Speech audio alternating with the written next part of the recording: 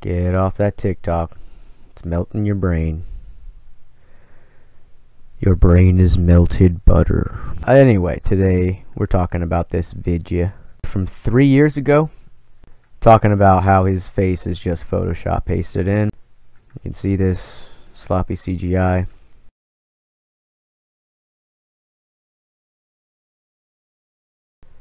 The only sign of the press here at all.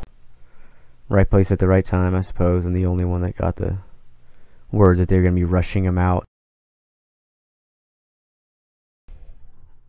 He's too ill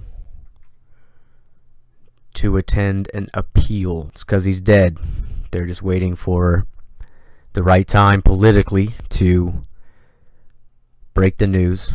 Just jockeying for him out there. Free Julian, baby. Get my baby out, with a big smile on her face. Listen, he's dead.